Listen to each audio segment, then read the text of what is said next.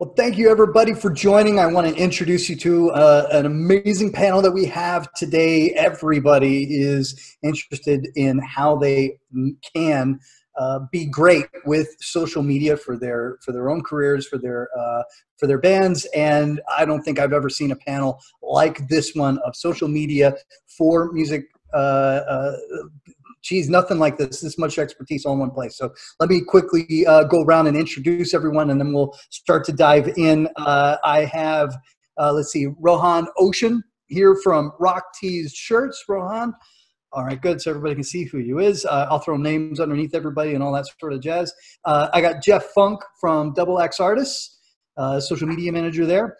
And I got Finn McKenty from Punk Rock NBA. Almost everybody on YouTube knows who he is already. I have Mike Mowery, of course, from 10th Street Entertainment. David Puckett is here from Hyperculture. You may also know him from We Came as Romans and the drum kit, which sits behind them. So fantastic. Thank you all for being here. Geoff, real quick to get us started. As a fan, I get upset when the bands that I love only start tweeting and posting and Instagramming about a few weeks before they want to take my money. And but I also understand that like Facebook likes don't pay the rent, as they always say. So what is the argument for having an evergreen strategy on social media for bands? Well, I mean, for example, like if you look at from an algorithmic standpoint, you know, on Instagram, for example, you know, frequency is a massive part of, you know, it's an ever-changing algorithm, but it's still a massive part of the current algorithm. So if you are maintaining that consistency with posting, you're working with the algorithm versus against it. So you're, in theory, getting more visibility. You know, and it's just, and consistency is such an important thing across all socials for artists, and just to work with their each respective algorithm. So you would be saying that like just having an evergreen strategy is what's going to be an investment in that'll pay off once you get to that album cycle or that tour that you want to promote. Yeah, it's important to have a combination of both evergreen and reactionary, like reactive content. So you're also paying attention to what's happening, you know, currently, and heightening the potential virality in your posts. So I think it's important to have a combination of both. Awesome. Cool. Rohan, how do you differentiate strategies for either growing a following or generating income or marketing, I guess, as far as like for a direct sale or for a direct purpose? I have somewhat of a slight advantage where I look after bands that have had quite a extensive career, and it's sort of by design and it's sort of by luck, I guess, and a few other things. But the bands I have are probably 30-year plus acts, apart from one. That allows the language I use, even when I'm trying to take someone's money, even when it's a merch drop, even when it's pointed towards specifically click here and buy this, is I find the language to be paramount. So if I was to go in on a particular artist and say, sale starts now, no one gives a shit. If I can link it to some key point of history, even as simple as a hashtag, which these days says a lot, communicates a lot. If I'm able to, and I try to do this across the board all the time, if I'm able to explain to whoever sees that whoever posted it or it comes from the band's official account, that they are aware of their tribe, of their group, of their friends, of their fans, I find it has a more of an impact than the normal just bashing stuff out. Yeah. Oh, that's awesome. And with the language that you're using, sort of to combine it with what Geoff was talking, does any of that language, do you find it helps the algorithm, or is it really just focused on helping the community? It helps the algorithm in the fact that, as we all know, at some point, I don't know when this was, I call it a snowball algorithm, where the more people that see it, the more people get hit by it. It works with that because you've got the scroll effect. People can just keep going. Oh yeah, whatever.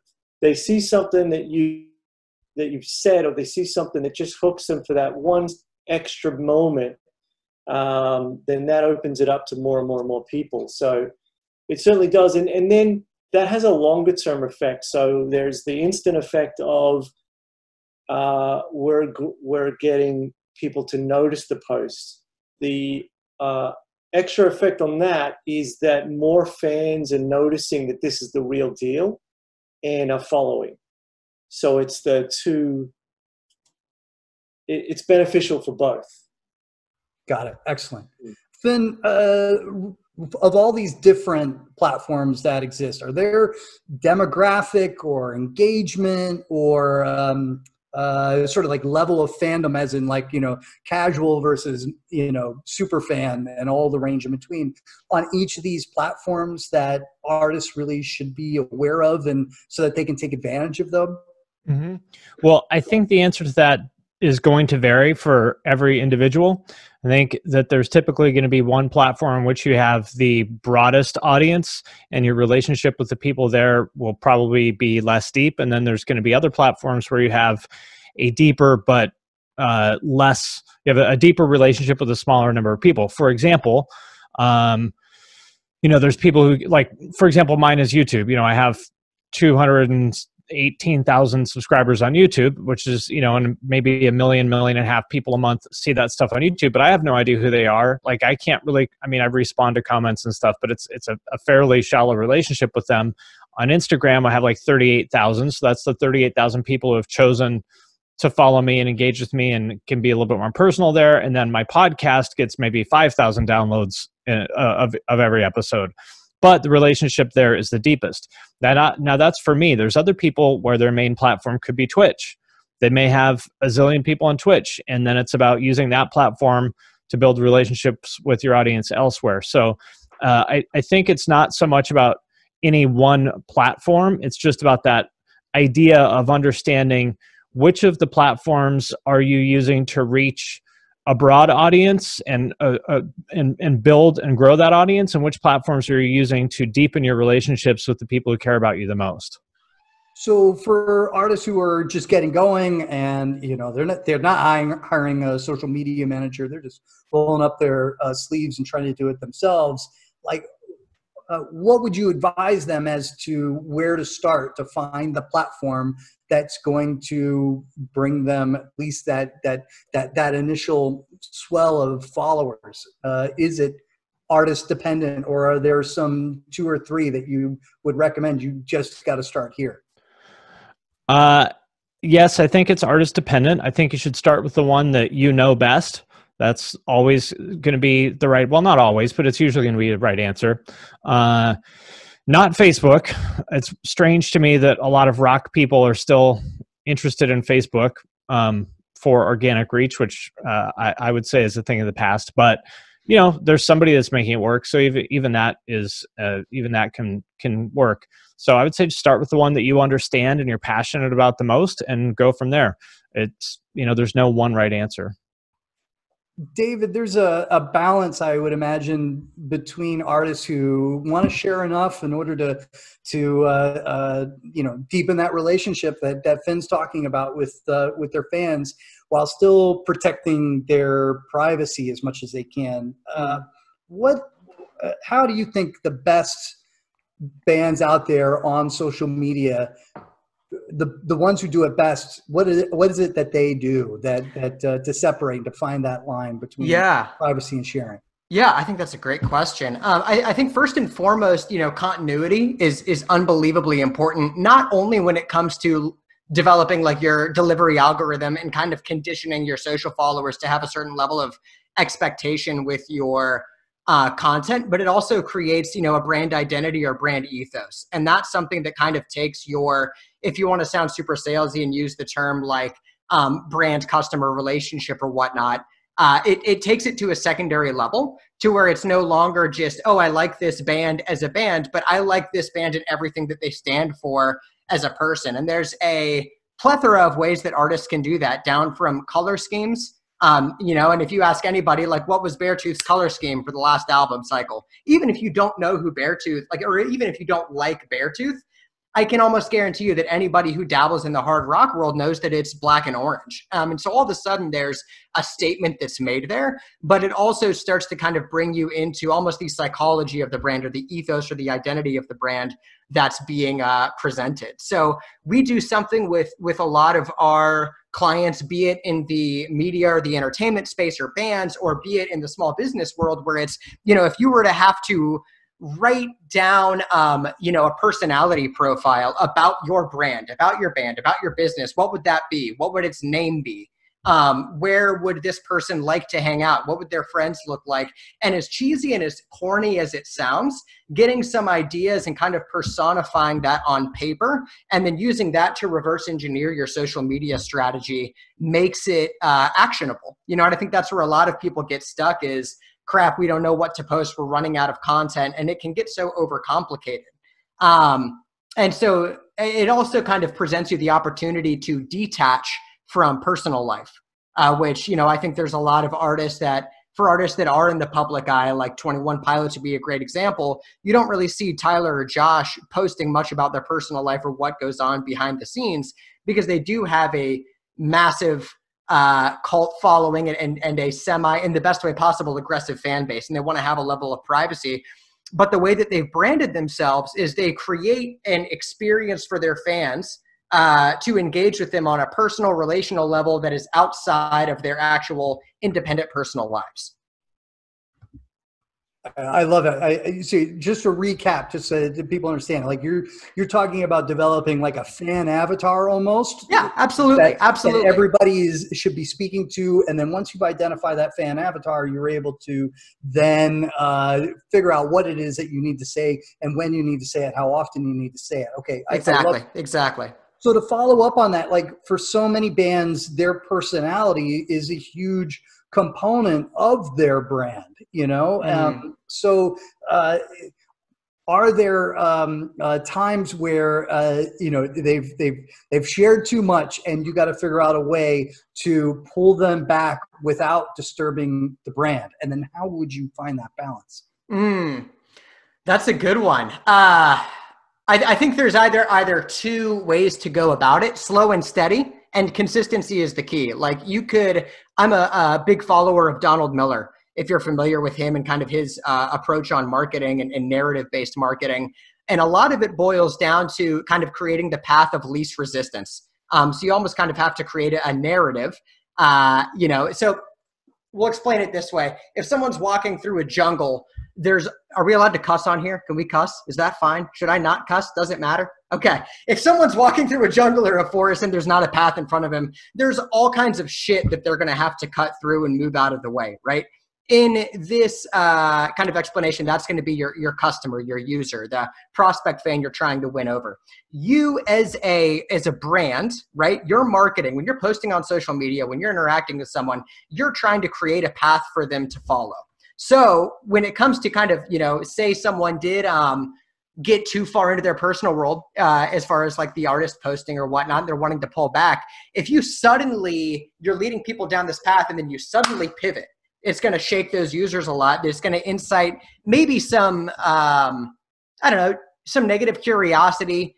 It could incite some kind of insecurity or less confidence in the brand itself. So being able to assess and say, okay, I went down this path too far. Now we need to veer left, but there's a whole bunch of trees and bushes and shit here. So let's start chopping at that bit and try to make this a seamless transition. If it's something like for a band moving from one album cycle to another, you can absolutely do a hard reset. You know, kind of going on the delete your social profiles always makes a big statement, gets people talking, gets people curious, but you have to have actionable content to follow through on. And I think that's where a lot of bands get lost in translation, is they first and foremost don't create enough of a brand identity or brand consistency for the users to really have a foundation to exist on. And when they try to switch it up, they just lose people and lose people and lose people. That's awesome. Thank you, Mike. David brought up a couple things right there that are really cool. Awesome. Obviously, like the brand and how you can stick to colors and things like that are really, really important. But also that hard reset that comes with an album cycle. Can you talk a little bit about how, in your experience, the artists that you've worked with in the past, what is that like branding that happens for a particular album cycle, and how that is communicated and planned for social media? Yeah, of course. And it's a great question. I think so much of it, really stems from, of course, what the music's about, what the album's about. With most of the artists that I work with, we then, hire an experienced designer that really can get the vision and go along with that and create something that, makes sense. And then it sort of, I want to say it all follows very naturally. And that's just because I've done it as of these guys, countless numbers of times. But for me, and that's part of what this panel is, I've worked with every single one of the people on here. It's finding, people like this that, if I was going into a new album cycle and any one of these guys was on the team for social media, I would consult them in addition to the artist. Right? In addition to not only the artists that I'm representing, but the artists that we're hiring to create all of the graphics, just to see if it makes sense, if there's anything that they can give input on. So that's typically how it's done. Yeah, it's awesome. And really, this is like a great side effect, I think, of this kind of panels. I can hear musicians listening to these people and go like, this is all stuff I wanted to know, but there's no way I could do this and do this well. And it ends up being a great argument for why these roles exist and why, bands, once they have some sort of budget, are taking advantage of it.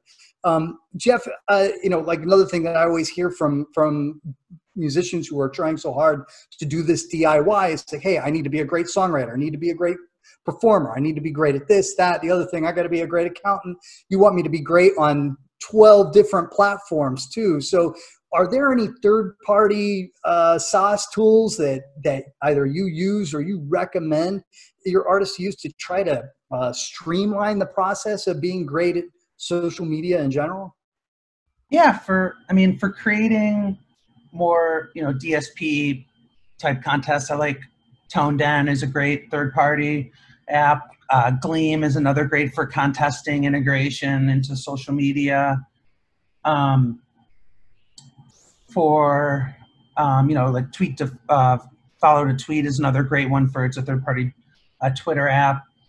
For live streaming, personally, we've been doing a lot with bands in town lately. I really enjoy working with them, and I think the infrastructure that they've created surrounding the live streaming atmosphere has been great. The same with Veeps. They're another third party that we work with doing live streaming, and those are paid live streams, but they're they do a great job of it, of gating that, and the productions, it really can work on any level. And do you have any sort of recommendations for artists who are trying to do this DIY and they're just absolutely overwhelmed by, Twitch and Twitter and Facebook and Instagram and TikTok and every single platform's got a different image size, gosh darn it. You know what I mean? Yeah. And really in order to be on the forefront, as I'm sure these guys can attest, it's, you really need to be paying attention to blogs. And the beauty of YouTube, it's the second largest search engine in the world. And really there's an answer for everything. So if you hear someone, talking about, shadow banning, or you hear someone talking about, the Facebook algorithm and components of, like search components for, whatever, like for Twitter or anything, you can just Google that or look it up on YouTube and be able to find the answers for yourself, because it is a lot. That's one thing about digital. I've been doing it for 12 years, working at an agency, and it's the thing that's never changed is you're never really done. There's always something that you can be doing. There's always new technologies. Algorithms are forever changing. So, they're ever changing algorithms. So it's, everything, you can never really be completely done. There's always something you can be doing. Even just starting at YouTube, if you wanted to, now's a great time to be optimizing your videos. So if you're an upcoming artist or a label, just looking through YouTube or Google search to find ways to YouTube or to optimize all of your YouTube videos. There's so many ways, and there's always, they're always with partnerships. They're always continuing to build more and more. Well, Finn, I want to ask you about optimizing YouTube because that seems to be an awesome segue. But before you answer that, if you don't mind, I'm thinking back to 22 years ago, last time I was in a van, there was the guy who drove, there was the guy who wrote, who had the map. And, that would be like my social media strategy now. Someone would be the Instagram guy, someone would be the Facebook. But I wouldn't want to give any of those guys passwords. What do you suggest as far as who gets the passwords to the social media platforms in the van? Well, sorry, you're asking me or? Yeah. Oh, well, I guess that's up to you guys. If you don't trust each other, then there's a problem. That's, I don't know what to say. If you don't trust each other at that level, then you probably made the wrong call with who you let in the band. As far as optimizing videos goes, there's if anyone's interested in this, there's a guy named Brian Dean who has a site called Backlinko. If you Google YouTube Marketing Hub, it'll tell you everything you need to know. But the main piece of advice I would give everybody is don't think that an app is the answer, or don't think that tweaking some technical thing is going to open the floodgates. I wish it was that simple. It's not. You need to be more creative. You need to have a stronger point of view. You need to have something clever and interesting and entertaining or informative, whatever. You got to have something to say. If you don't have anything to say, if it's just another picture of a bunch of dudes in a warehouse or whatever, some guy with a guitar, all the optimization in the world, it's multiplying zeros. Nobody is going to give a shit. And I don't buy it. The excuse of people saying they don't have time because they have to be a musician, a performer. There's tons of 19-year-old rappers that crush it on social media and make all their own shit and, distribute all their own music, that do it all themselves. It's a bullshit excuse. Sorry, I got to unmute myself. So you're firmly in the camp of quality over quantity. That's one way to put it. But I would say both actually. You're trying to do something very difficult. If you're looking for shortcuts, you've already kind of lost. Yeah. There's things that may save you a little bit of time, but if you're looking for a way to make it easy, you might as well give up now because it's not easy. Yeah. Well, Ron, you mentioned earlier about hashtags. Those seem to be one of those best practices that help to move things forward to find those connections, that sort of thing. What are, for each of the platforms that are some of your favorites, what are some of these sort of best practices that DIY musicians really should know about? I just want to add something with the DIY musician approach on this, is that I kind of co-manage a couple of artists as well. One's a guy called John Five, guitar player, very unique look and feel and everything. And, all the time I'm saying to him, look, you do your thing and leave this to so a band can worry about all this stuff and who's got the passwords and the right ratio of the different platforms, and their songs are shit. So it's going to not mean anything if you can collect people that just instantly leave day two after they've heard what your offering is. So, I always U2's manager and Led Zeppelin's, they always made a point of saying, I don't mess with the music stuff. You guys just do. I never once gave advice on a drum solo or anything. And then the same for us. So I think our job is to just get a picture of who this artist is, what they talk like, what they sound like, what the brand is, what the image is. And then we translate that in these little bits. That's why we're around, and that's why they do what they do. So, you know, I think the DIY, like there's a band, I'm going to send it to you guys. I'm having a blank as to what they're called, but, you know, their video is 30 or 40 million views on YouTube. They're just young, and their video is so terrible. It's probably deliberately terrible. They're squinting, like no one thought to bring sunglasses. They're wearing terrible clothes. But the song is amazing. It's just some guys on a pier. What the hell is their name? And that to me is a great example of that. If you just worry about what you're doing, take some photos of it, great. We'll take care of the rest. So that DIY approach can work for that, because if they've got a solid offering, they've got a solid product, and they've got somewhat of a look, just amplify that, same as you do your guitar. Just amplify what it is that you already are or want to be or want to look like, or, you know, like Finn's example of the rappers, they have a lifestyle already entrenched in the way they talk, the way they dress, the way they look. Everything about their world is established, and they're just coming into it. They're not reinventing it. So they understand what the fan would want to see or hear, or they should talk like. Or they probably don't even think about it. It's really subconscious. And that's like what I was saying before about some of the bands I work for.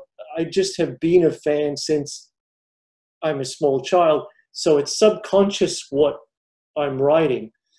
So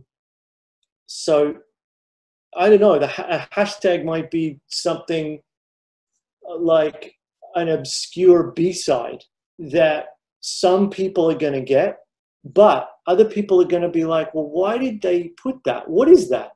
And they might have a conversation about it. If you can get a conversation going in the comments, you're way in front.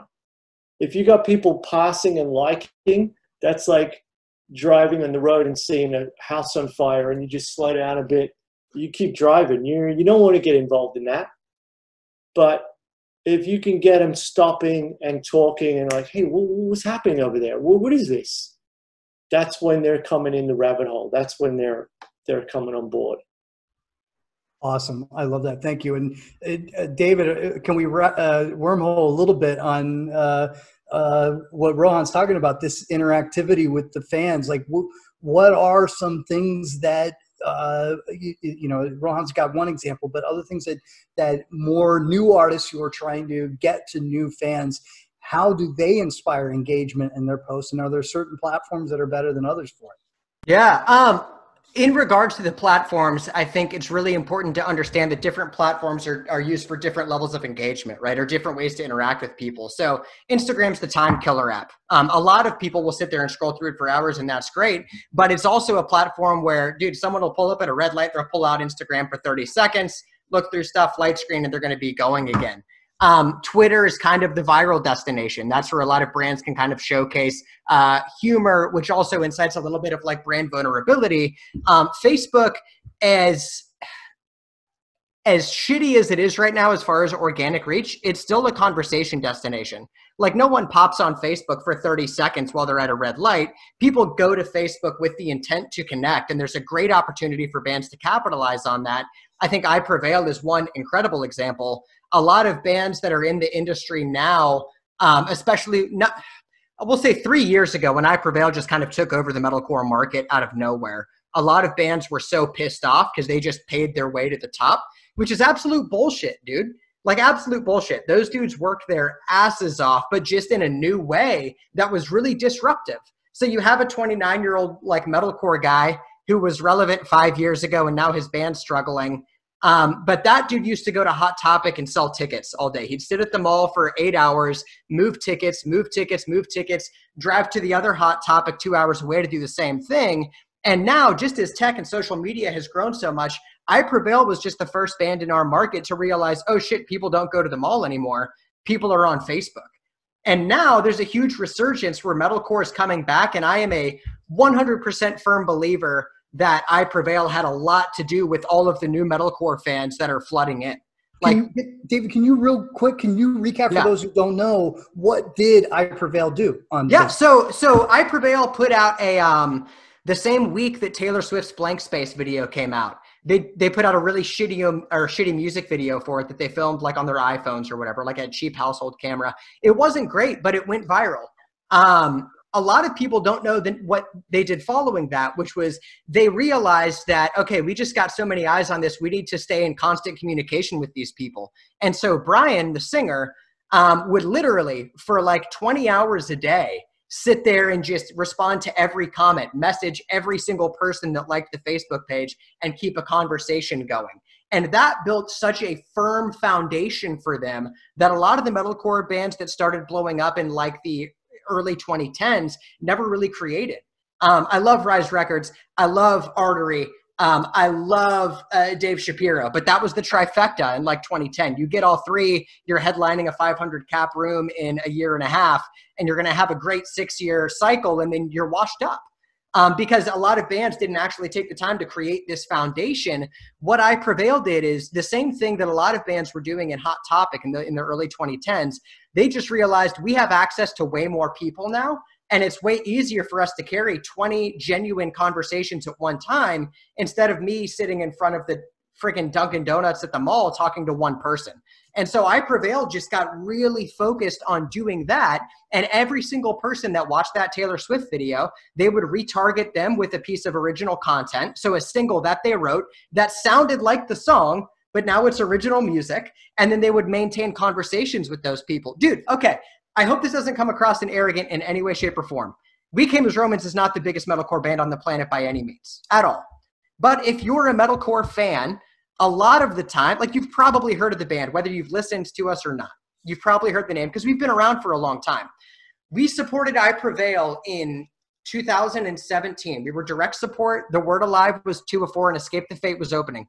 All bands that have been around for a decade or longer. I'd go back to the merch table every night with our merch guy. And I kid you not, I would get 15 to 20 people a night asking me, I've never heard of you guys before. Is this your first album? All of I Prevail's fans are new, right? And that created a massive resurgence in the metalcore market. And there's other, people that were involved in doing that. But I think a lot of people in the industry just despised them for so long, and now they realize like, oh, these guys are actually really cool. They're genuine guys who just work really hard, and they worked in a way that wasn't being capitalized on by the rest of the industry, and now everybody's playing catch up. But dude, I think that they're such a great example of being ahead of the curve and looking at what opportunities are on the table for bands to take advantage of. And dude, I think Finn nailed it. The reason that SoundCloud rappers blew up isn't because it was the most groundbreaking music in the world. It's they did something new. They engaged with people consistently, and they were coming from a genuine place. Like whether they're conscious about it or not, their brand identity is so locked into who they are, and they genuinely don't give a shit about if people liked it or not. And it created a whole new culture that blew up massively. Not to mention they were already capitalizing on really making sure that like user consumption was optimized for people. SoundCloud, as soon as that platform was created and it kind of put the ability for artists to release content whenever they want, it disrupted the whole album cycle strategy. And so that genre was kind of the first to just get on, screw doing an album cycle and risk putting $100,000 into something that could get disrupted because of bad PR or another artist coming along and doing something at the same time. Let's just focus on putting singles out every week, and shoot, if it's crushing it for 8 weeks, then maybe we just don't release a single. If people hated it, no worries, I'll release a single a week later. It allows you to adapt to the market and become so versatile that it really eliminates so much of your risk. I'm so looking forward to that, stretching well beyond that genre, but that's beyond the scope. So, oh my goodness. Well, Mike, great content done consistently over time. It's social media as well, right? it's difficult to call what I Prevail did a hack. When you spend 20 hours a day working on something, it's hard to say, oh yeah, he hacked it, because the word hack seems to suggest that you found a way to do it easy. But in terms of how to do it well, even that seems to be a challenge when it comes to social media for a lot of bands. So when it comes to the hard work, what have you expected from and demanded from your clients in the past in terms of social media and what they create there? Yeah, I mean, a bit of what Rohan attested to, which is with the artists that he manages, or the ones that he's hired on to consult for, I expect the artist to create that content. And I'm not the expert, but again, I go to guys like the experts that we've assembled here to be able to get those strategies. If the artist wants to participate in it, and in fact, I encourage that as often as I can, because if they can get educated, if they're interested in getting educated as to what will then happen afterwards, like what these guys will do with that content, it might help them, tweak things just a bit in order to make that content even more marketable. So, yeah, that's really it. Well, thank you. No, Finn, genre and brand are really important in most artists' careers. What are some best practices for finding a balance between the quantity and quality that you were talking about earlier when it comes to the brand itself, to circle us back to the very beginning? Well, I think what you want to look for is what is the sort of core thing that your audience responds to in terms of, the content. So do they like it when you do silly pranks, or do they like it when you share behind the scenes stuff, or like what are the sort of, you're going to come up with, I don't know, 2, 3, 4 things that reliably people like. And then like, how do you execute that in the most efficient way? And I think there is an incorrect belief that budget and results are correlated. And I don't think they are, because I'm sure all of us have worked on things that had a huge budget and flopped. And then we have all worked on or seen things that had no budget and did really well.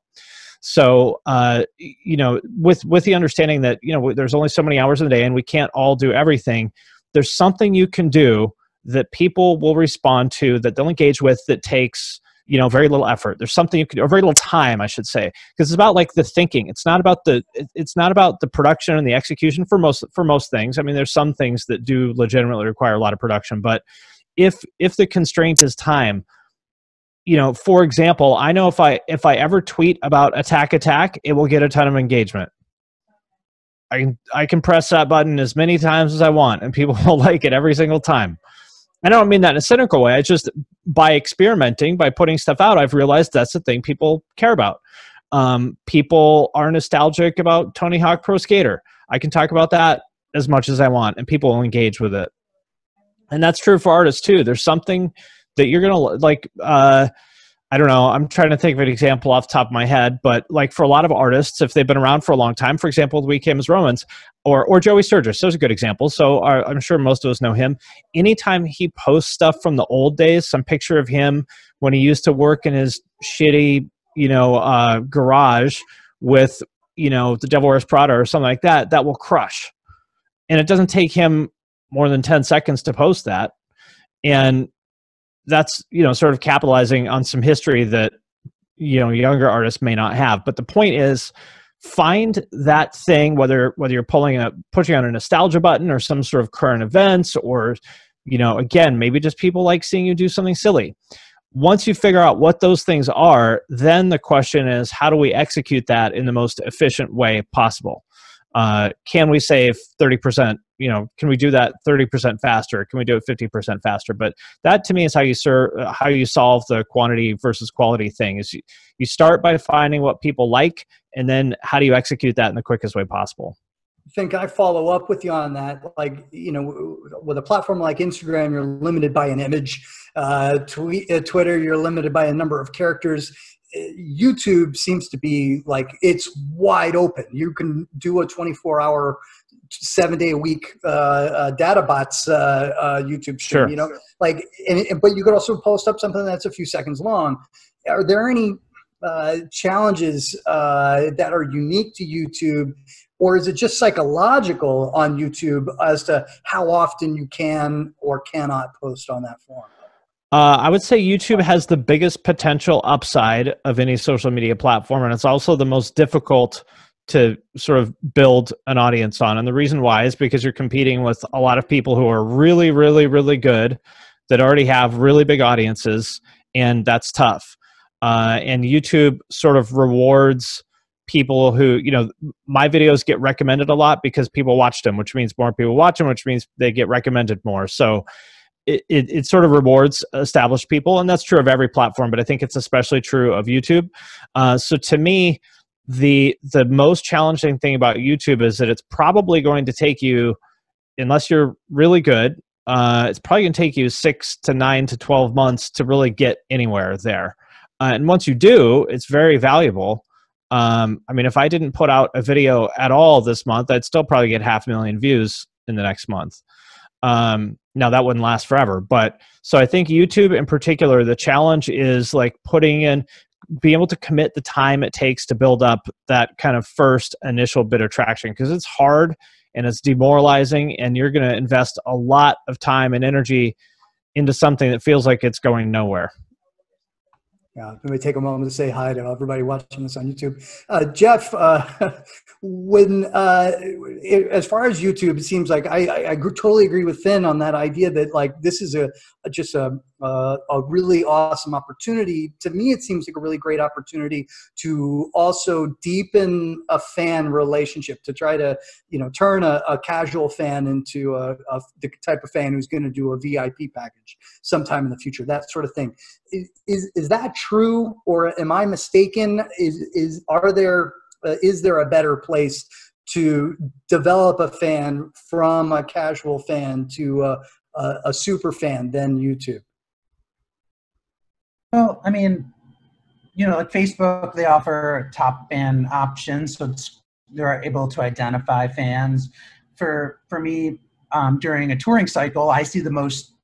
This is a broad statement, but I see a lot of conversion when we're doing a co-headline, and we use like geotags and looking through the additional artists through their posts using their tags as well. So that's where I've seen some of my highest conversion. For YouTube, for me personally, it's great because there's a lot of covers, you know, drum, bass, guitar covers of artists that I work with, or they're doing press, or, you know, like various archival interviews, because I also work with, similar to Rohan, where I work with a lot of artists who have had 20, 30-year careers. So for me, that platform is great because I'm able to engage with people who have uploaded that archival content over the last, you know, 20 plus years. So that's great for conversion. But I still, you know, for me, for my demo, you know, Facebook is still, I know the organic reach is much lower, and, you know, like 1 out of every 5 posts is basically an ad in your feed. It's still great for me because they were so highly populated when the artists, you know, started, you know, a decade or so ago. So that was the first network that we built on, other than like MySpace and Friendster and that. So. Gotcha. Rohan, can you sort of pick up from there? Like when you're working with artists, and there are the platforms that are now getting a little long in the tooth, are there newer platforms that are just exciting and that you think like are the place everybody needs to be and focusing on going into the future? Honestly, no, not really. I've got the bands themselves are. I find it. I separate them from the band members. Now that's an interesting distinction, because the band may represent something that a fan has an image of, and then the band member can go off and do what it is that they do. So I've got a bunch of guys on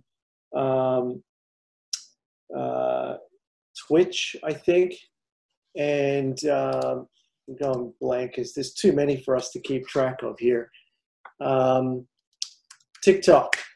They're loving TikTok right now. That's the traction on that is just completely enormous. The views on that are enormous. The engagement on that is just out of control. And I have a few band members from the bands that have their own name, their own personalities as well, that have now shifted over to that, because they get to be funny. They get to be, it's a little short clip. It's maybe a joke, or it's a, day in the life type stuff, which people love. You just cannot get enough of behind the scenes in terms of letting people into kind of what you do for a bit. So for me, that's the one. And I think when a band member themselves has something to say, it's almost at the point, depending on the size of your following, where you do branch off and become your own.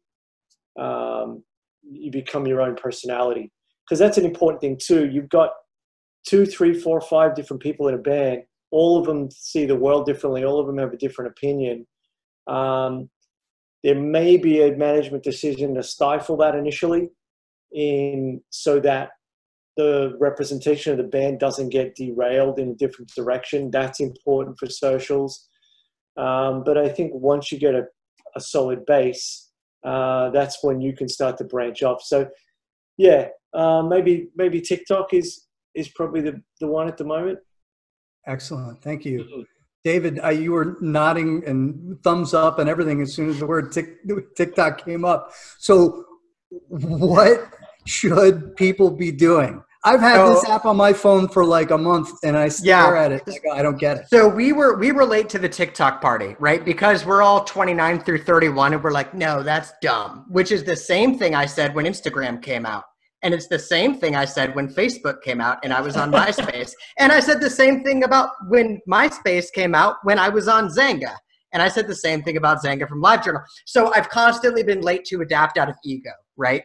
And so as soon as I was like, okay, I looked up social metrics on TikTok, and it's like, okay, 41% of all the active users are between the ages of 16 and 24. Looking at this as a 10-year band, right? Meaning most of our fans found us around our third album cycle and then phased out. And then during our fourth album cycle, we had to completely, redo who our fan base was. Now about 60 to 70% of our fans are all new. They found us in the last 4 years. That was a very intentional move, but it took a very long period of time.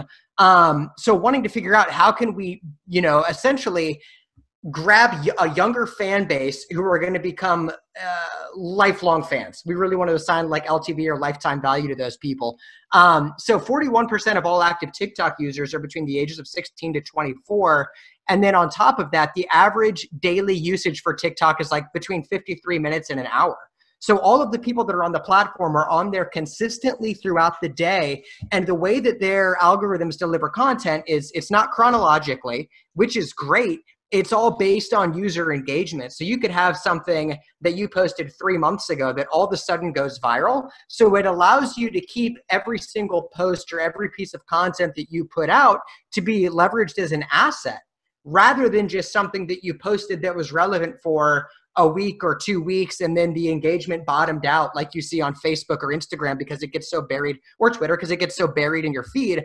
On TikTok, there's an opportunity at any moment for all of those to just organically go viral depending on what's going on in the marketplace. So it's also really easy to put content out because automatically you're going to see what's going viral that day. And you can be like, oh, like this band member is goofy. I'm going to tell them to do this 20-second skit. And all of a sudden you might get, even if you only have 200 followers, you might get 30,000 likes on it. And all of a sudden there's all new people coming in. We just created our TikTok, the We Came as Romans TikTok, like a week and a half ago. It's not verified yet or anything. We only have like 3,500 followers on it. But we can't implement the law of large numbers looking at like overall massive social analytics trends. But based off the metrics we're seeing, it is unlike any of the other social stats we see on any other platform. Normally about 60% of our followers or of the followers that are engaged with us are male, 40% female. It's 69% female, 31% male on this platform. I got excited about that because I can look at all of our purchase metrics and see that even though we sell more units in volume as far as merchandise to men, women spend about twice as much per transaction that men do. So if there's an untapped market here for us to build a new fan base with women who, based on these other social metrics, spend twice as much as men do, this could become a major profit center for us. Not to mention, it's the easiest way for us to engage with people. It's built around, what's the word I'm looking for? Collaborating with other people. You know, someone can easily take a post and say, oh, I want to do a duet with this. So we actually built an entire social campaign that we're starting to roll out this weekend, built around duets and trying to get people to duet with the band. Also, since it's a new platform, they haven't minimized any delivery. Like there's no paywall for access to your reach right now. That'll probably take place in a year and a half to 2 years, maybe. And then also in the hard rock metalcore market, there are no bands doing it right now. None.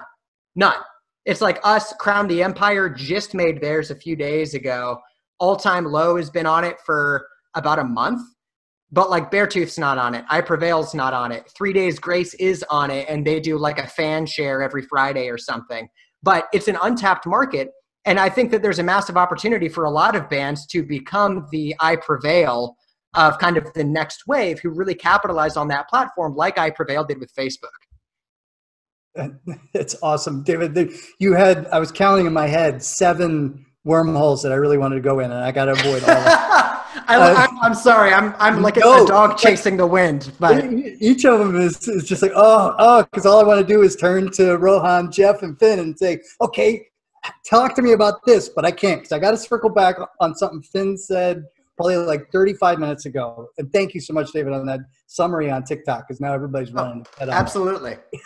Well, Finn, you were saying earlier that just don't bother with Facebook, which surprised me, or something along those lines. Perhaps I'm putting words in your mouth. And it surprised me because it seems like Facebook events is so powerful for marketing live performance. And the Facebook ad engine is so well developed. The AI is so well developed at this point. So can you talk about Facebook events and talk about I guess all of these platforms in terms of advertising and where the great opportunities are for musicians at this point? Well, I can't really talk about Facebook events because I don't promote any live events. So that's a fair point. That's probably useful. I guess my point is that I hear a lot of rock people kind of obsessing about getting very precious about organic reach on Facebook and, you know, caring a lot about how many likes their band page has, which is just kind of, you're 5 years late on that, you know? I mean, get the likes by all means, that's great, but I would not go out of my way to emphasize that. And by the way, there's no reason that, like, if you have a good piece of content on Instagram, it'll do fine on Facebook too. I mean, there's no reason that you can't repurpose it. As far as ads go, I mean, yeah, Facebook, I've tried so many times to get, I mean, you know, David would have some good input here too, but I tried so many times to get the results on Facebook. And when I say Facebook ads, I'm referring to the Facebook ad platform, which, as some people may or may not know, will distribute your ads into many places. Facebook.com and the Facebook app is one of those places. Instagram, WhatsApp, the ad network, there, you know, I don't know how many placements there are now, like 25 or something like that. So Facebook ads offer the best ROI of anything I've been able to find. I've tried many times to duplicate it because I don't want to be so dependent on one channel, but they're just so damn good at it. I am interested to see where TikTok goes because I know they've been investing a lot in their ad tech, and they seem to be avoiding a lot of the mistakes that other companies made. And the big one being like with Snapchat, they were never able to, well, not never, but they've always struggled to monetize their users adequately. I mean, that's the problem with Snapchat is that for a long time, the value of a user was negative relative to the amount that it cost them to acquire that user.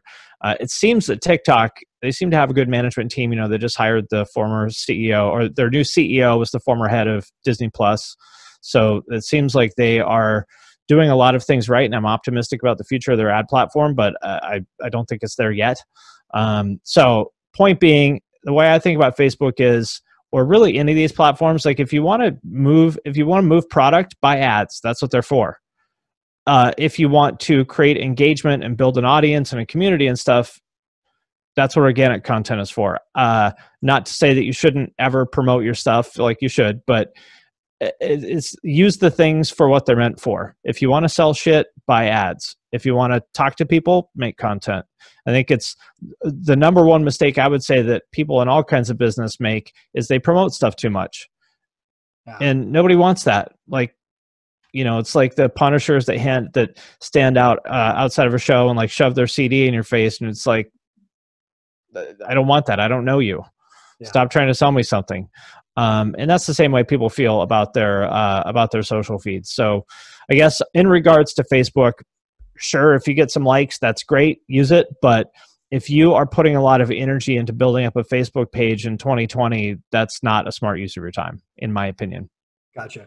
Rohan, I know you've got to run, so if you don't mind, I'd like to ask you, before you do, about same thing, advertising on platforms, best practices. One of the things that I'm always wondering about is how, like with, in particular, the Facebook ad platform, for example, you're able to really hyper-target when you've got people's email addresses, and yet so few brands bother with collecting their email and keeping an autoresponder, that sort of thing. So can you talk about some best practices for advertising that you recommend and that you perhaps utilize in places where it works and where it doesn't? Well, amazingly, our company is talking to David's company about him doing that stuff for us. Because, man, I have no idea about any of that. I'm so, like, old school. You know, we know it's there and we know we need it, but when you have specialists that look into it, it's just amazing that the very person that we're all talking to is here right now. So I don't want to divert, but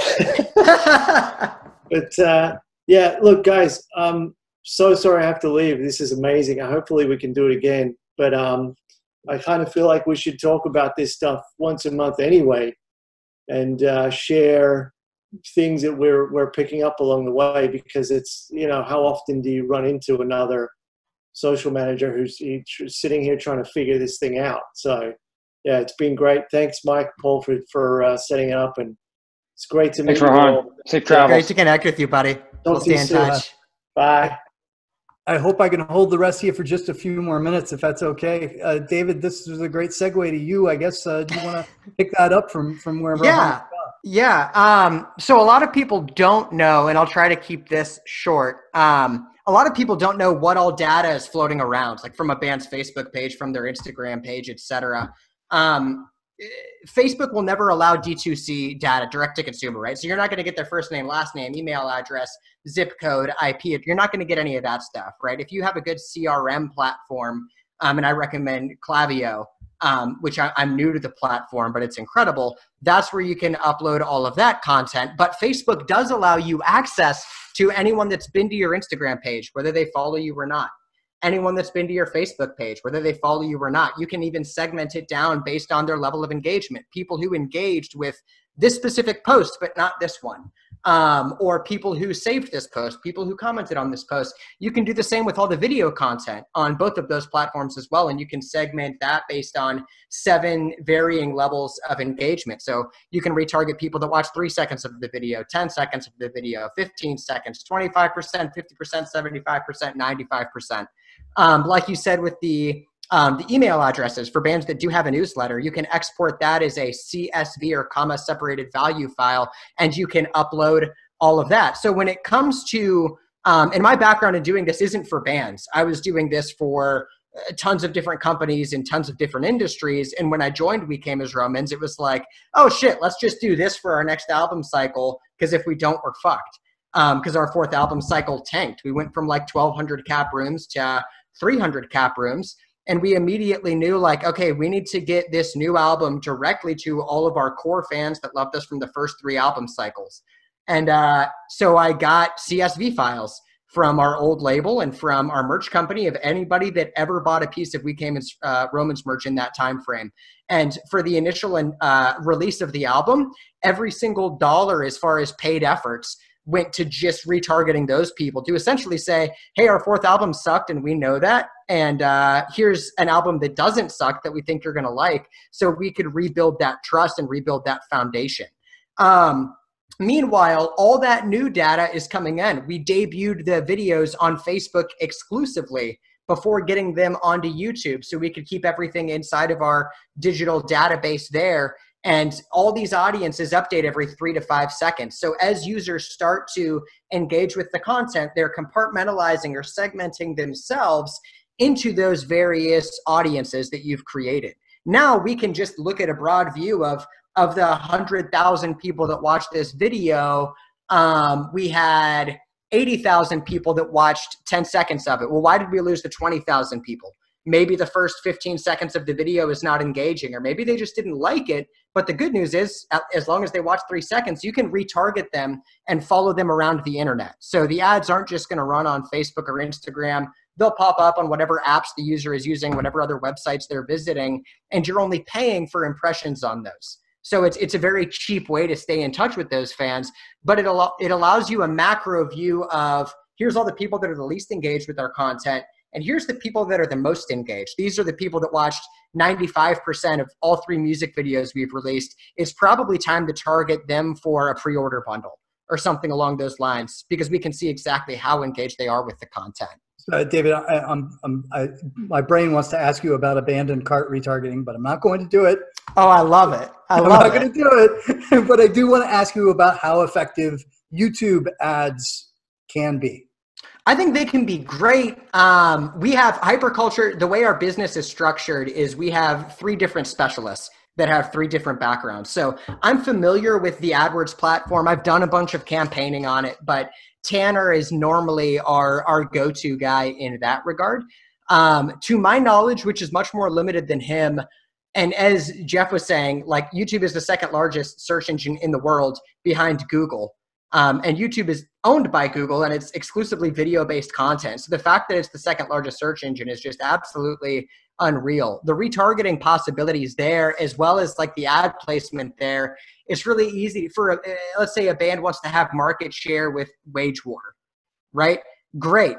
You can go just drop your music video as a pre-roll or a mid-roll ad on Wage War's YouTube channel or on the Fearless Records YouTube channel in that case. And you can retarget video viewers who saw that ad with original pieces of content.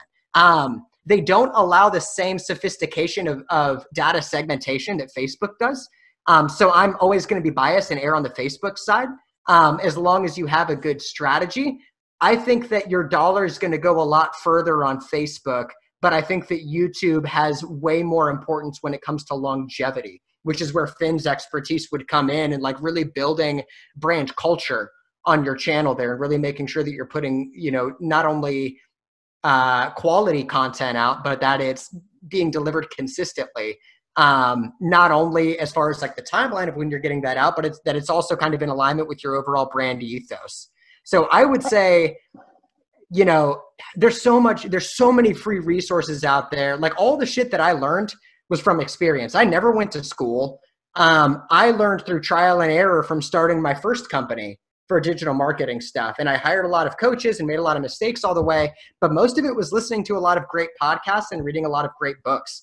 So I would say, put one of your band guys who seems to be the most like detail-oriented or data-driven person, make that their field, and then give someone else the responsibility of YouTube and make that their full-time thing in the band for 6 to 9 months. And you can see quantifiable improvement, not only in the audience that you're building, but if your band is already cash flowing even a little bit, you can scale that pretty drastically. It takes a long time to get your band to a point where it's cash flowing. And that's something with hyperculture. We have a developing artist program that we are insanely strict on, because most bands come in and they're like, oh, we're going to hire this agency and they're going to blow us up really quickly. Fuck no, we're not.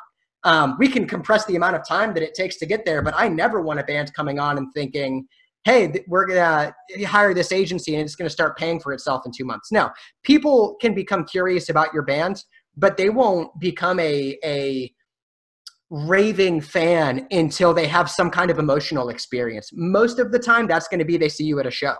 And we can get more bodies in the room for you the first time you play there, sure, but it's still up to the band to win those people over. Sometimes it can be your song got someone through a very difficult emotional time in their life.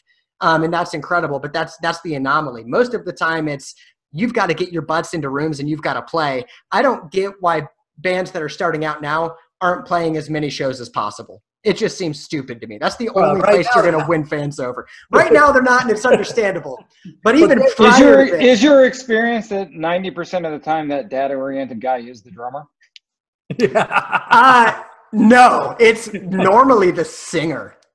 Okay. Wow. Yeah, it's normally the singer or the guitarist.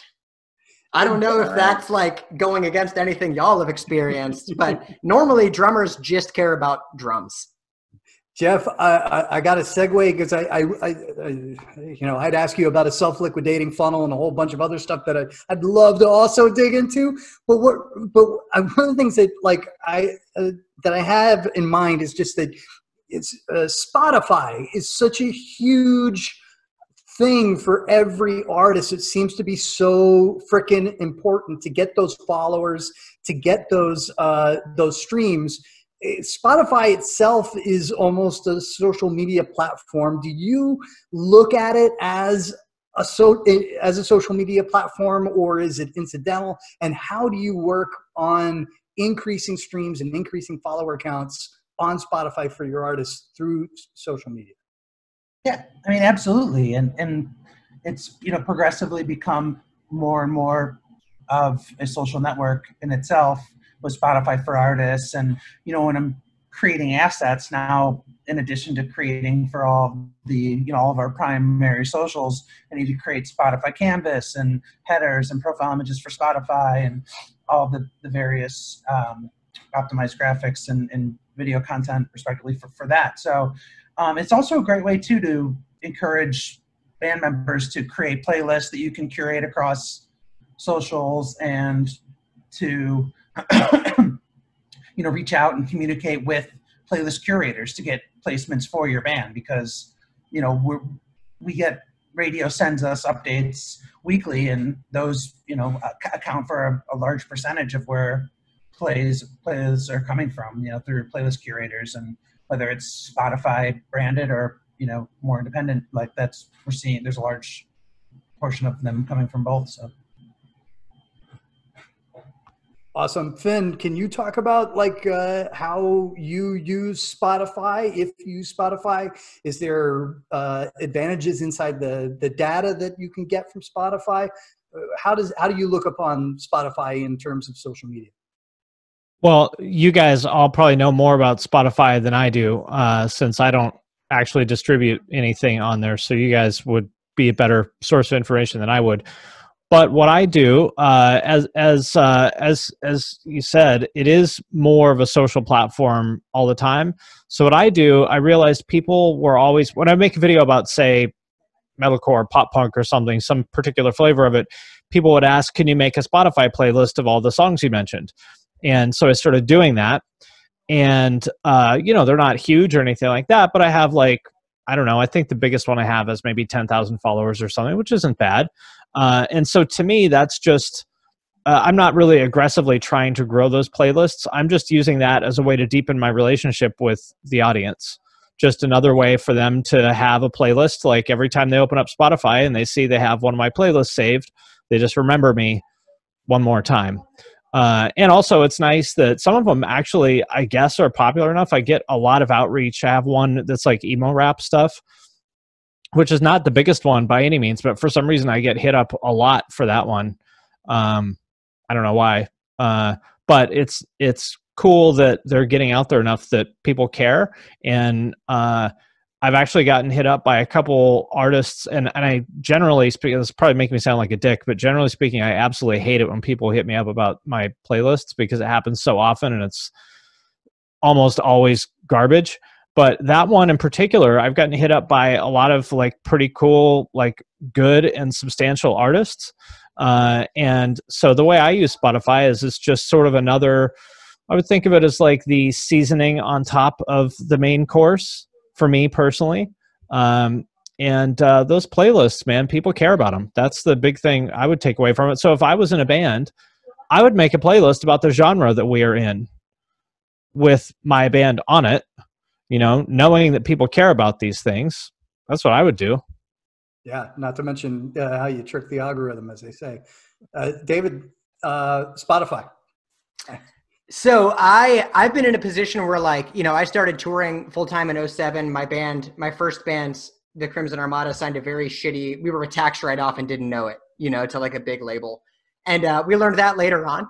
But I've never had to deal with submitting on my own, because any band that I've been in has been signed to a label. I do believe, hands down, I know that anyone who's in a band thinks Spotify or DSPs suck, because we're all pigeonholed in contracts that pay us jack shit on them. But for any artist that's out there that's independent and owns their music, you can make a terrifying amount of money off of streams right now. Finn and I are both really close with Johnny Frank, whose project is Bill Murray. He and I grew up K through 12 together. Our dads were in bluegrass bands. And then Finn, I don't know how you guys connected. If you guys have just known each other from like being in the scene or back in the Attack days or something. Long story, Columbus, friends of friends. Oh, that's right. Yeah, I forgot you lived in Columbus for a while. Okay, yes. So Johnny is doing great, and I can't get into specific numbers or any of that stuff, but like he owns his music independently. His brand is goofy as hell, because he almost has that like he just doesn't care and does it because it's fun mentality. And he makes a living off of his streams. Outside of merch, outside of touring, outside of anything else. And there are so many artists that are doing that right now. I think Spotify creates more of an opportunity for bands this day and age that has existed in the past 7 to 10 years, realistically. But how about like utilizing it as a social media platform, or using it as a way to social media gets people to So making it accessible is going to be one thing, whether it's Linktree, whatever. Make sure you're copying the URL from your actual page. Like, don't put it through a bit URL or something. If I put an artist URL through like Bitly, then all of a sudden when someone clicks on it, it pulls it up in a browser. But if I pull it up just directly from the artist profile and then paste that, say into a Linktree or something along those lines, and you click on that, it'll pull it up in the user's native app. Which eliminates, you know, 2 further steps for the user to make. If it pulls it up in a browser, they're going to have to close out of the browser or log in and then pull up the app and do it. It's all about the path of least resistance and making it accessible as possible. Something else that I think a lot of developing artists overlook is the metadata in your tracks are unbelievably important when it comes to securing any kind of playlisting. Metadata is basically just the text information that you're putting in about the song. Right? So who wrote the song? What BMI or ASCAP affiliation is there? Is there a guest vocalist? If so, what band? Whatever. It's essentially the product description for your track when you're entering it. A lot of bands will skip that over. Spotify won't consider a song if the metadata is inaccurate or if there's no metadata. To my knowledge, the other thing that a lot of bands mess up on is they'll submit the song for release like 3 or 4 days before the actual drop date, which doesn't even give it enough time to get in the Spotify playlist curator's queue to listen through the music. So it's recommended that you submit about 4 to 5 weeks out, and that actually puts the song in queue, which there's, you know, actual people, the curators are actual people who sit there and listen to all this bullshit, most of which is probably bad. And then they think, hey, this one slaps, I'm going to put it on this playlist. But if you don't give it enough time to get through the queue, it's not likely that someone's going to happen to listen to it right away and throw it on there. So as far as like increasing your chances for organic playlisting, submit it 4 to 5 weeks out and make sure that the metadata when you enter it is as accurate as possible. Awesome. Mike, can you take us home? How about this? Here's a question for you. Like during that album rollout, you know, there are the social media posts that try to get people to go to the YouTube. There's the social media posts that direct to the Spotify. How are you as a manager trying to balance where those posts go to, or do you just not care as long as it's just getting out there so that people can get exposed to what the album that's being promoted? No, I mean, we are focusing on what's immediately in front of us, and then how is that going to allow us to leverage our long-term goals. So if we're putting an album out, most likely we're going to want to get eyes and ears on videos, whether that's on YouTube or streams, whether that's Spotify or Apple Music. But inevitably, how are we then taking some of that data, as David describes, and then parlaying that into something? Because he said most of the bands I manage are signed to labels. That's not direct income back to us. So then we're focusing on things that are coming directly into our pocket, typically in the genres that we've been discussing. And Ice Nine Kills, and is T-shirts or something else of that nature. I mean, the beautiful thing about this panel, and I'll try to wrap it up, is, I see, it's so hard to actually do. To me, I couldn't go it alone, and I really couldn't do it without at least two of any of these guys that have been on the call with us today. I've got to have the band that's creating the content, right, where it's originating from, having that story that Finn likes to tell. Then I've got to have somebody advising, or, at least on what the best content is for whatever the goals are. And then I've got to have somebody that's helping maximize that, that data to reach the people that unfortunately aren't always reachable because of the way that the platforms are set up. So the good news is I don't find any fault in that. I think the business models are the business models, and I try to always encourage the artists, let's find a way to utilize, the expertises that are out there. And again, I'm in a fortunate position. I haven't had to go watch all the videos and educate myself in the capacity that these guys have, because the artists I manage, we can actually afford these guys. But prior to doing all of that, right, I spent years and years doing similar things, just, it wasn't really for the social media componentry of it. So, yeah, to me, the takeaway for any developing artist is, and really any established artist, is if you're willing to do the work and or have the resources to get in cahoots with any of these guys, you really can start to see returns that are so much greater than would be if you weren't doing any of this stuff. So that's exciting. Yeah. Geoff, David, Finn, Mike, thank you all very much for being here. Really appreciate it. I mean, the information is just fantastic. So thank you so much for your time. Really appreciate it from all of you guys. I'll follow Thank up. you guys for having me, man. It really, I'm honored to be here. Same here. Rock and roll. Thanks, Finn. Thanks, Geoff. Thanks, Dave.